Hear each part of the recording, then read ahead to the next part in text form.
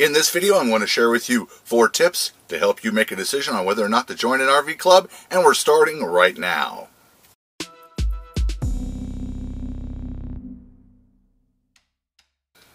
What's going on, YouTube? We hope that all is well in your world. My name is Aaron with Three Tails RV. If this is your first time here and you want to see more RV related tips, tricks to help you with your own RV, or you want to learn how to do some simple RV DIY projects and other creative stuff, then make sure you hit that subscribe button now so we can help you do just that. And with that out of the way, let's get on with today's topic. As Lori and I get ready to start traveling this fall, we started thinking about joining one of the many RV clubs out there. Campground fees are a major expense, and we want to try to come up with ways to help reduce those costs. We have come up with 4 tips that may help you make your own decision. Do your research. In today's world, it is always good practice to research what you are really getting before you buy. There's no point in buying a camp club membership if you don't like the parks or none of them are on your travel route. Plus, you should never get into a long-term contract until you're sure it is something that you will use.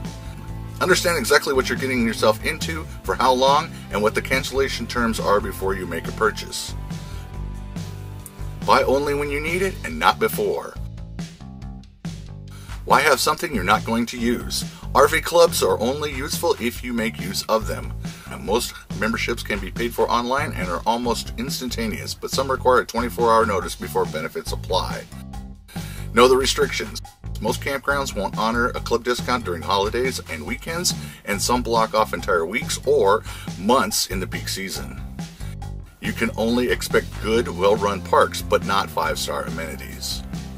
You may have to drive 5 to 10 miles out of your way and sometimes phone ahead for reservations. However, if saving money is an objective, camping at $12 or $15 a night sure beats $25 to $30.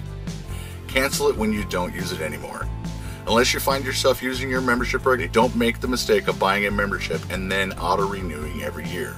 You can always buy another membership later, so buy it when you use it and have it set up to remind you when it is due. Then if you don't use it as you imagined you would, then you can cut it loose. Let us know in the comment section below how you feel about RV membership clubs. Are they worth it? What RV memberships do you have? We hope that you found this video helpful in some way, and if you know someone that would benefit from watching this video, make sure that you share this video with them. If you want more RV related tips and tricks to help you with your own RV, and you want to learn how to do simple RV DIY projects and other creative stuff, then make sure you hit the subscribe button somewhere on this page so you can get more videos like this in the future. Thank you so much for watching, and as always, live simple, live free, and enjoy the ride, and we'll see you next time.